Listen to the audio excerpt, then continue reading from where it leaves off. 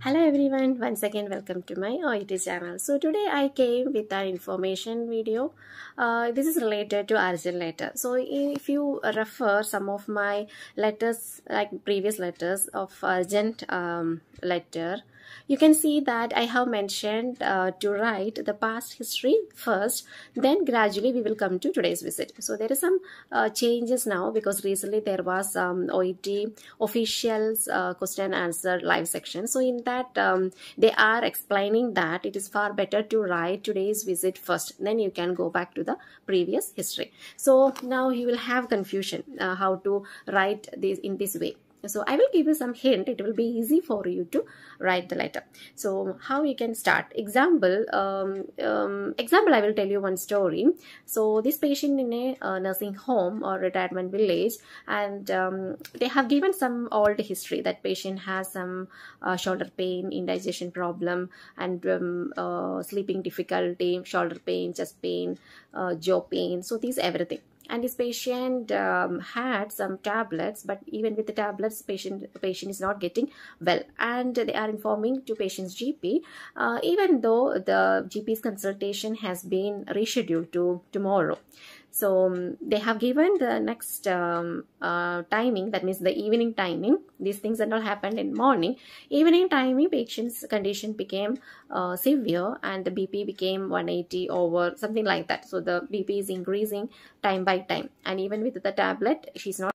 So in this scenario, at last, when we are trying to manage with some other medications, or even with the nitroglycerin spray or nitroglycerin patch, even with that, and even oxygen therapy, with oxygen therapy, medications and nitroglycerin, even with all these measures, patient is not getting well, then we are referring the patient to emergency department. So this is the scenario.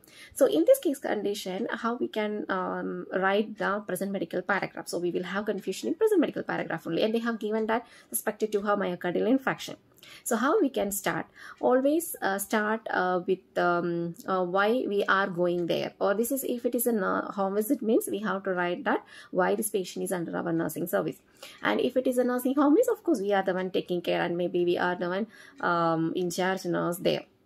So here in initial paragraph we can write that a patient is in village for this many years and under our nursing service, like that we can start.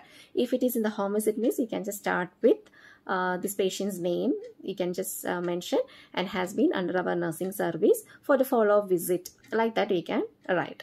So is in this case not actually, this is a patient admitted in the I mean it is a resident patient, so no need to mention anything, just you can start with today's presentation. So how we can start? Today, example patient's name is X. We can give Mrs. X. So you can just write that today Mrs. X presented with the so and so on condition, like a sleeping difficulty, tiredness, and increased shoulder pain, and chest pain, shortness of breath, or something like that we can write. Then we can write, therefore, she was managed with these many medications. So they have given some medication. That medications we can write like paracetamol, normison, something like that we can write. Then you can write, even though with the medications, even though she didn't have any progress, or she has no progress, like that we can write. Therefore, or thus, she was her general practitioner was informed, but due to busy schedule, he postponed the visit. Then gradually we can come to the evening time. Gradually at around this time we can write, and her blood pressure became, we can write what is that at elevated blood pressure. Along with it we can write the symptoms, like worsened symptoms like a shoulder pain, chest pain, shortness of breath. The same thing only, we can just write she represented with the worsened symptoms, like that we can write, which aroused the doubt of her possible diagnosis. No need to write again myocardial infarction, you can just write which aroused the doubt of her possible diagnosis. Then what we did, we can write Therefore, she has been initiated with, or she was managed with the oxygen therapy or medications or nitroglycerin patch or spray or something. What are the things we can write? Then we can write at the end, even though there is no, or if you used already even though means here you can use any other synonyms. If there is no other synonyms, you are not getting any synonyms, just you can use but. Okay, so but she has no improvement, therefore she is being transferred into your facility for further management or further or an immediate attention. So like that you can sum up that present medical paragraph. That means the first paragraph of present medical paragraph. Then in the next paragraph, you can just write the old history. If there is any old history means you can just write. That means sometime they have given 1 month ago. Already this problem has started. So in this case, what you can see that patient already started to experience indigestion and shoulder pain 1 month ago. So you can mention that one. But how you have to start? You have to start with initially.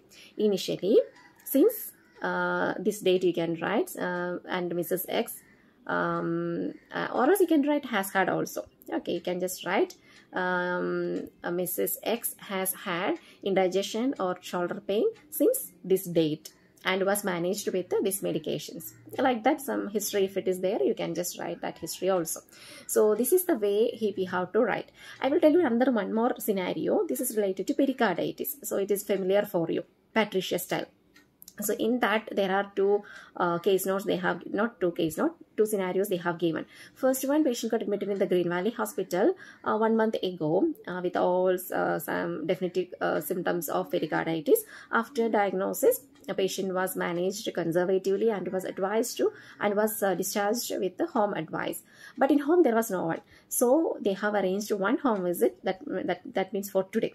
And today we are going. When we went there, we saw that patient is not well with the tiredness, weakness, shortness of breath, which relieved on rest, and patient complained of many things. So that things along with that things, the BP also is increased, and we are suspecting that it is relapse or complication of pericarditis. So then we have to urgently refer the patient to emergency department. So in this scenario, how we can start? We can just start with the today's home visit, but patient was already arranged for today's home visit. So we have to start like this. Example, Patricia Style. So Miss Style. So we can write Miss Style was arranged with a home visit for today under our nursing service for the follow-up of his medical condition. Okay, then you can write on today's home visit this and things, so on, things happen. Then at the end you can write this is a reason for her referral. Then in the next paragraph you can write initially on this day Miss Style was admitted to Green Valley Hospital with the complaints of these things. Then the old history will continue, and at the end you can just write therefore a home visit has been arranged for her until my service. That's enough. So that is a two sentences. There is a connection. After this sentence, if you see the first paragraph, that is a continuation. So it will come like a circle.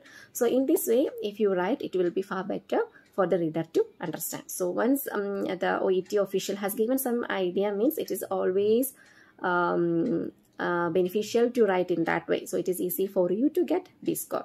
So I hope it is clear for you. You can just see the things, what are the things I have given in the video. So it will be easy for you to understand. So I hope it is clear. We will see with another one informative video. Until then, bye. Take care.